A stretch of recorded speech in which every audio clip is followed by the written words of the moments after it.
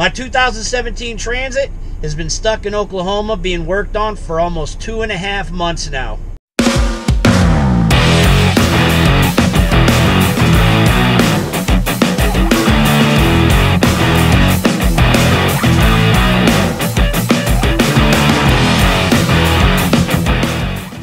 Your hustle gotta be strong in this industry, as in any other industry. You heard that right. Almost 2.5 months that van has been down. The reason it's been there is that the driver that was in it had an accident. It was a one-vehicle accident. He's okay. The van isn't. All right, so what had happened, his version of it is that he was driving along. He was on a side route. He said the wind pushed him. Basically, it was a soft shoulder, and he got pushed off the shoulder, and then there was a concrete facing. I'm going to add some pictures on here so you can kind of see what I'm talking about. But it's a concrete facing to a drainage ditch that went under the highway, under the road. And by the looks of it, he got pushed pretty far off, was coming back onto the road, because what it did is on the passenger side, again, you'll see the pictures, and I'm still explaining with my hands though, there's damage all along the passenger side, and then the rear axle is just shoved all the way back. This happened on February 28th. So however exactly long that is from that point, that's how long I've been dealing with this. That van was under load at the time, so had to get the load rescued. Luckily, we had a driver in the area, another driver in the area, and he was able to come down, meet up with this driver that had the accident, and the two drivers, along with the police officer, was able to transfer the load. If we hadn't had another driver in the area, the broker that we was dealing with doing this load for, they was wanting the vehicle towed down to Tulsa, which was roughly an hour away. So that would have been that would have been a pain in the ass to get it towed down there.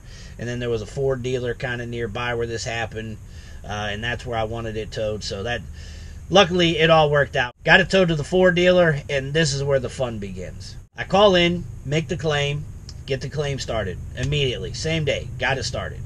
Let them know where the vehicle's at, and then from that point, it's wait for them to send an adjuster out there, get a, assess the damage, get an estimate, and, go forward with repairs or whatnot.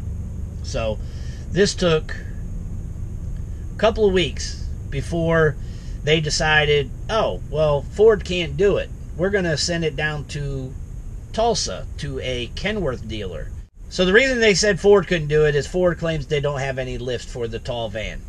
I never did verify that, but if they're saying that, that's the case, whatever it may be. So they want to get it towed down to the Kenworth dealer.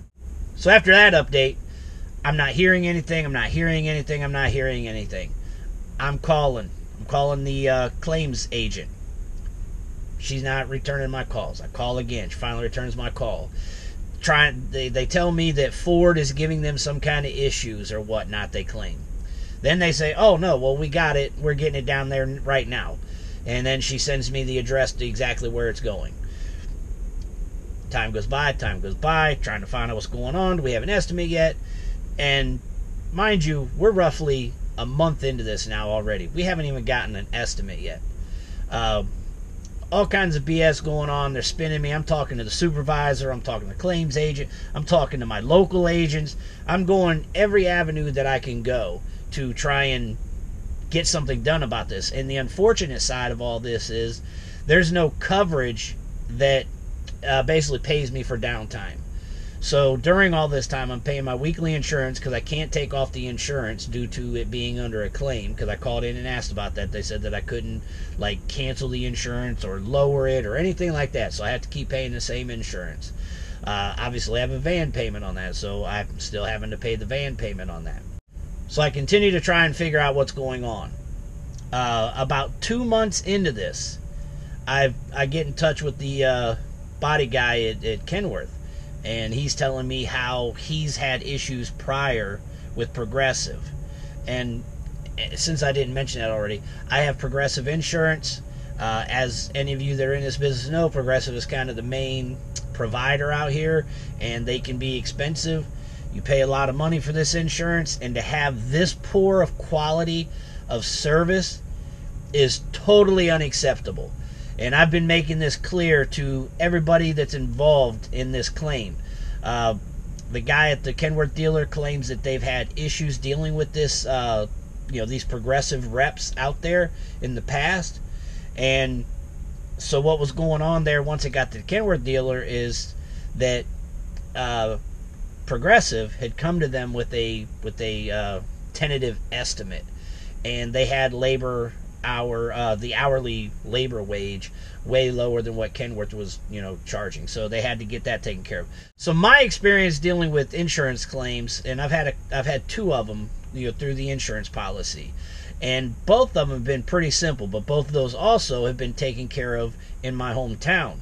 So it's usually I just find a spot, I take it, I get an estimate, the adjuster comes out, he estimates it, them in the whatever shop they're dealing with, decide on the final amount and what's going on.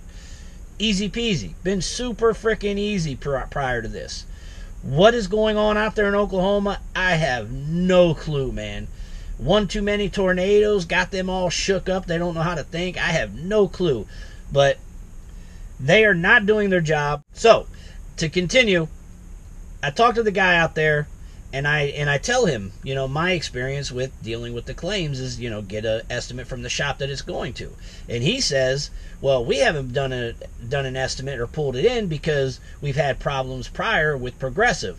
So you got Progressive dragging their feet, the shop not wanting to bring it in because of their history with that agent or that insurance provider.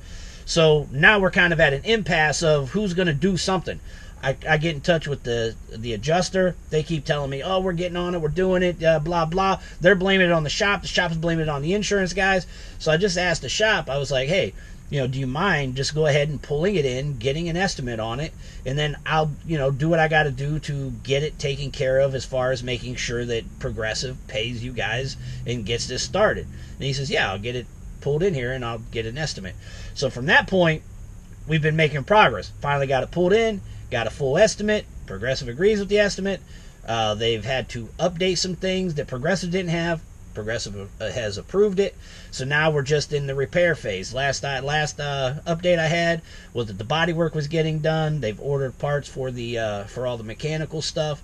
So we're just in a slow process as usual, ordering parts, getting them fixed, all that good shit. So as I said, we're about 2.5 months into this, and it took 2 months just to get an estimate. You couple that with the low rates and the low volume, being down that van, only having one van going full time, yeah, things have been super tight, and that's what's had me out here kind of doing some running just here and there, which I'm on a little short run right now.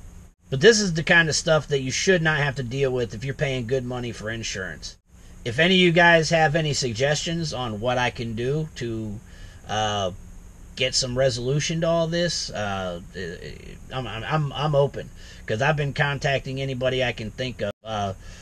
My next things are basically just go to the website, see if I can get in touch with some kind of customer service, complaint department or something, making this video, talking about Progressive, doing whatever I can just to kind of get somebody's attention, because this is absolutely unacceptable. Now, if any of you are asking, the driver, as I said, he was okay, he was uninjured, there was no other vehicles involved. I did let that driver go. I hated to do it, I really did. He's a nice guy and everything, but there had been some issues that I've had prior, miscellaneous damages to the van that shouldn't have been happening, mapping it, just other issues. So this was kind of I think this was kind of a situation where it was kind of a force my hand kind of thing to make me do what I needed to do. And again, as I said, he's a good guy. I feel bad that this had to happen this way and that it had to happen at all. But again, it's business. You got to keep business separate from personal stuff. So business-wise, it had to happen. But yeah, guys, so this is what you deal with, being whether you're an owner-operator, whether you're a fleet owner. But if you have any vans that you own and you're running out here, this is the kind of stuff that can happen. There's going to be accidents, there's going to be claims, there's going to be repairs, there's going to be engine replacements. All of these things are going to happen at some time if you're in this business long enough. So just understand that this is just a regular part of what goes on, and be prepared for it. You know, I'm super pissed off with Progressive that this stuff has been lingering like it has, but at the same time, I'm not like super pissed off or anything like that at the industry. Like I said, I know what it is. I know what the industry is about, so this is just kind of roll with the punches kind of thing. But it's just dealing with Progressive individually, aside from the business itself, is something that I got to deal with. So, all right, guys, I'm going to get off here. To the next video, guys. Holler.